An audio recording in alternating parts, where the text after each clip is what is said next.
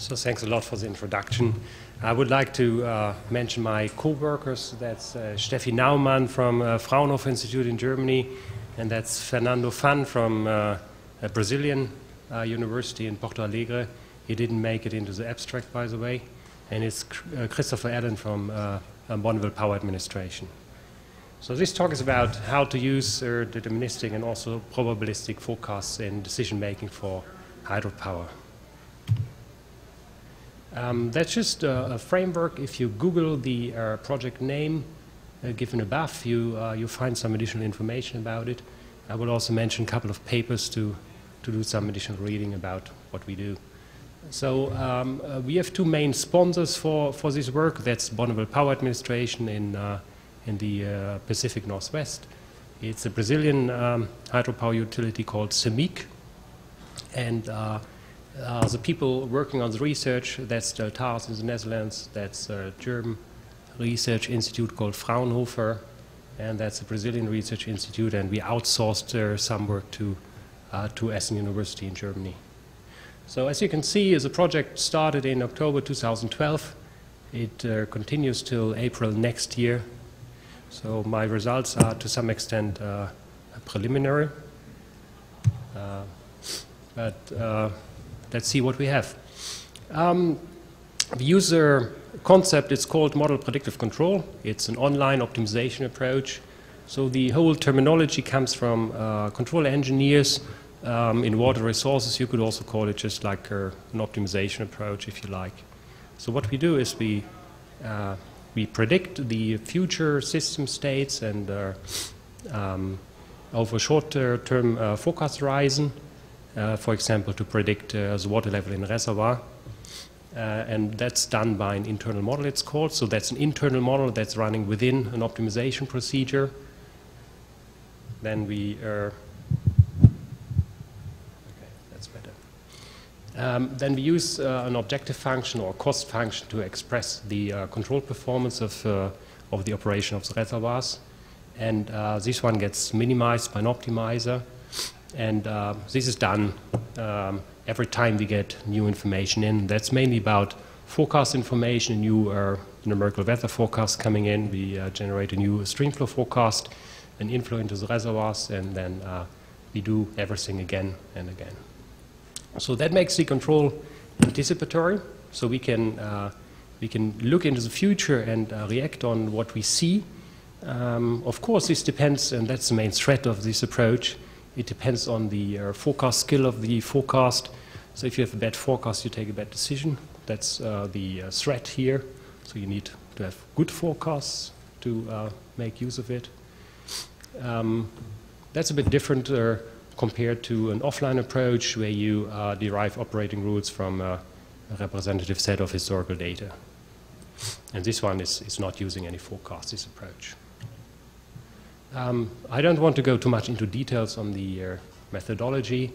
So the two equations above, that's a process model. X is a state. System states such as Forebay elevation of a reservoir. U stands for control input. That's a release of a reservoir. That's something you can decide on. And D is a disturbance. That's, for example, an inflow into the reservoir. So if you get an inflow from an unregulated catchment, you don't have an influence on the inflow, of course. So that's whatever water resources model.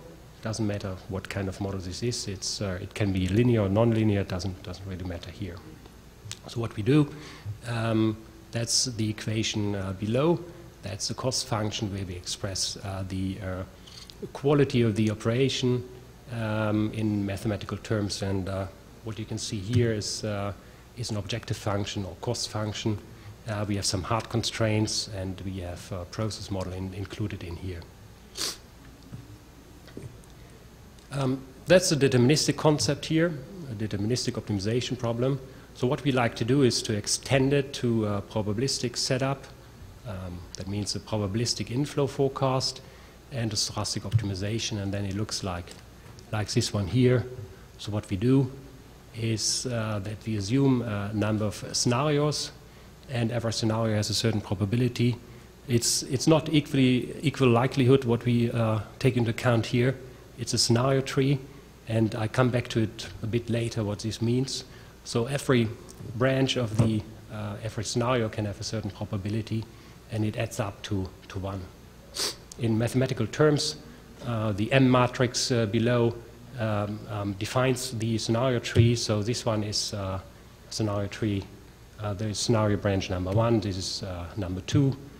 You can see that the indices indicate that the first 2 time steps are the same in both scenarios, and then it splits at a branching point, and you can have an individual branch after the branching point.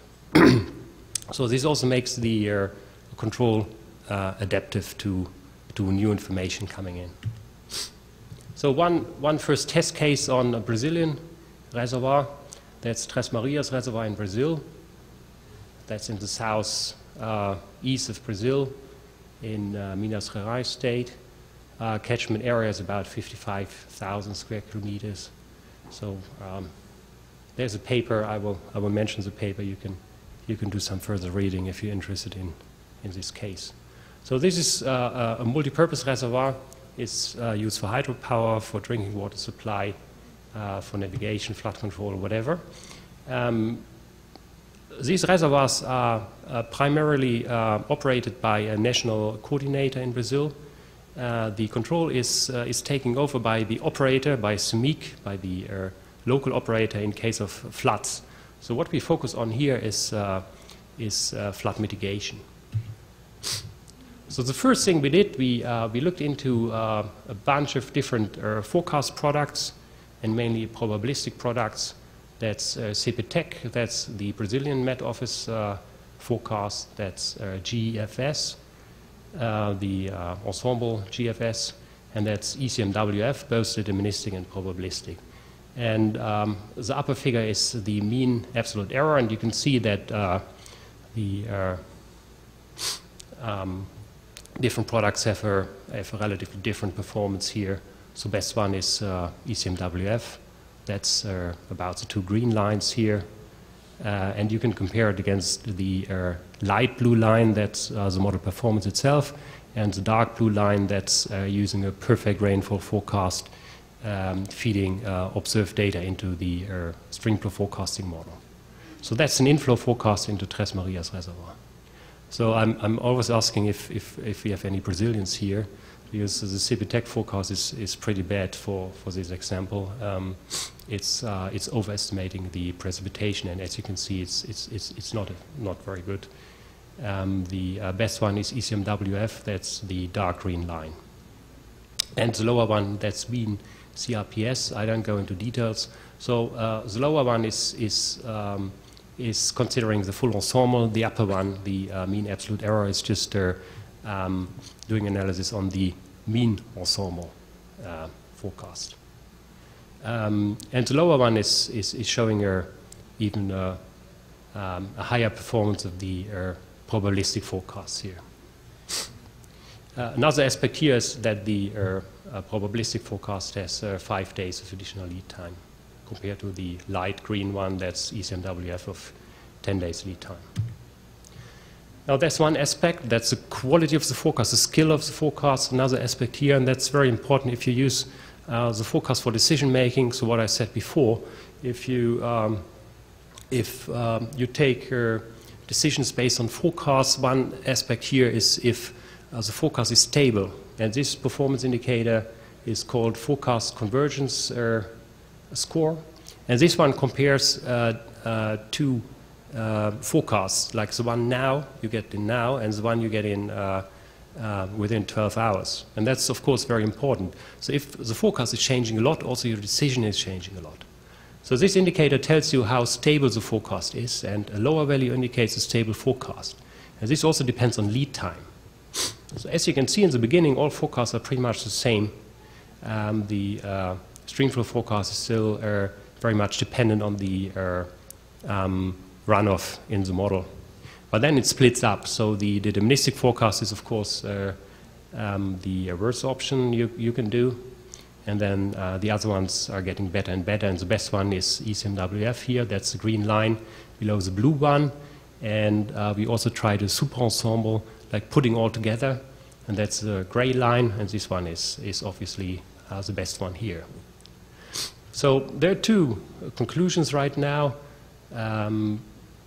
The probabilistic forecast is somehow better than the deterministic one in two aspects. So you have a longer lead time of 5 days, and you have a higher skill of the forecast itself. And another very important aspect is that it's more stable. So you also get more stable decisions out. Now that's an example of one ensemble forecast. That's ECMWF, both deterministic and probabilistic. You see the spaghetti plot on the left, and on the right it's already converted into a scenario tree of 32 branches. That's a binary tree. That's just one way to generate it. We are right now exploring what way is performing best.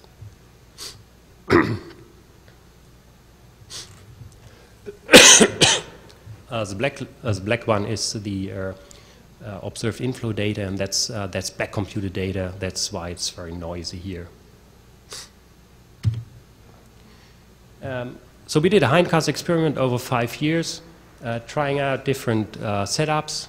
So one that's about the blue dots is the performance of a perfect forecast, and what we are looking at is a peak flow in a downstream at a downstream gauge. And everything above 2,000 is causing some damage.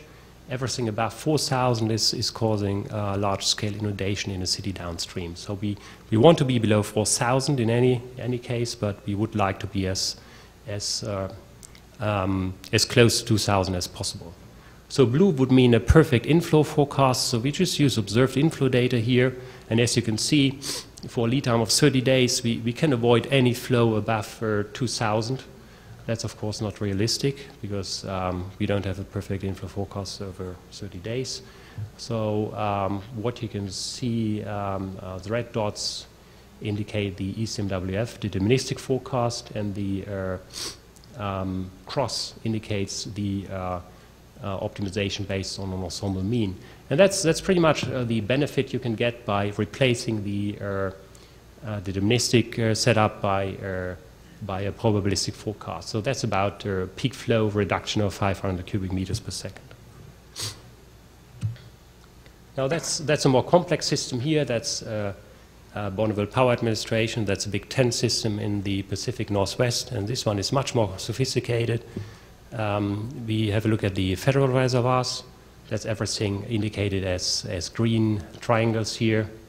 And there are a lot of objectives and constraints to operate the system. And what we will look at is first of all, is a comparison of different uncertainties here. So what you see in the figures here is a comparison between load uncertainty in the electrical network and the meteorological uncertainty, both in megawatts for 5 days lead time and for 15 days lead time. As you can see, the meteorological, I hope you can see it, it's a green line, so it's not very easy to distinguish here. The meteorological uncertainty is dominating the uncertainty in the first half of the year, and it's going to pretty much zero in the remaining year. In this remaining period, the load uncertainty is dominating, but on a relatively small level.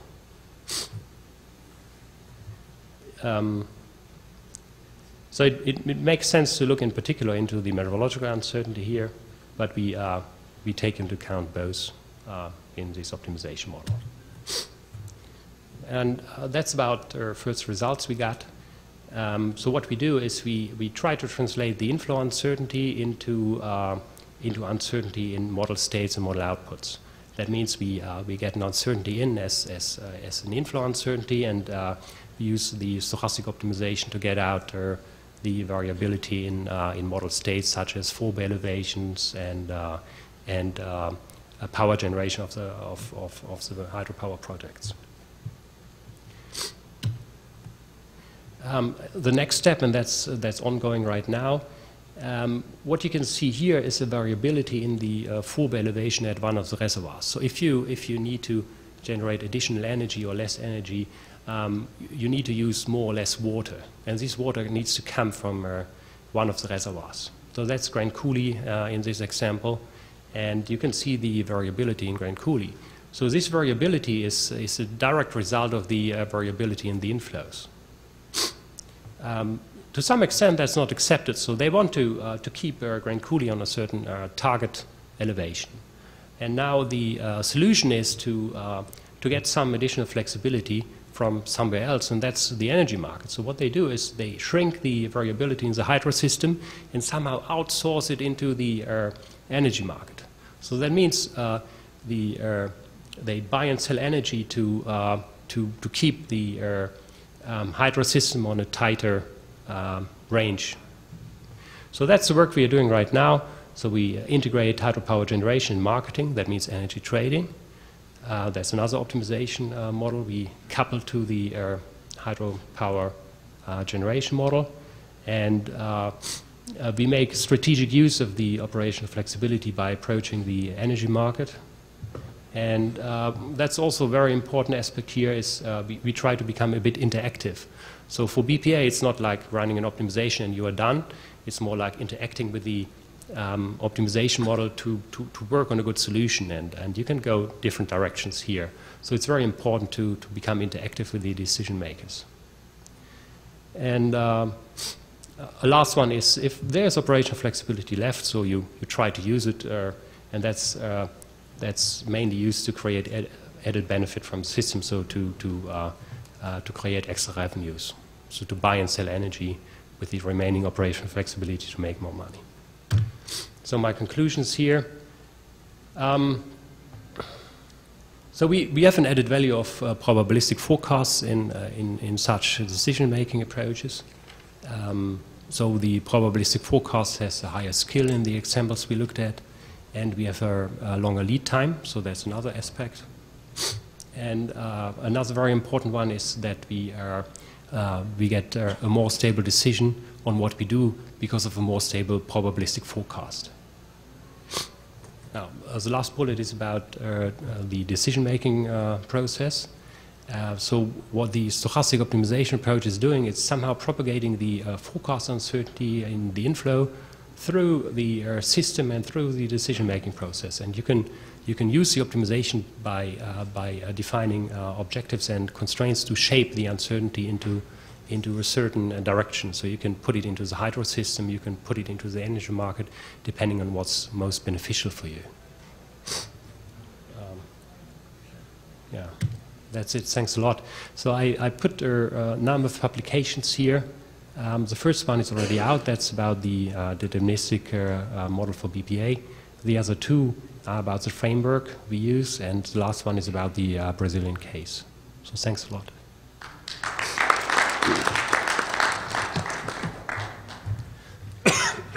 Thanks, Dirk. Very interesting, especially the part about the stability of the forecast being important, I think. In the interest of time, I think we need to move to our next speaker, but please ask Dirk questions offline. Thanks. Sorry about that. That's really good stuff.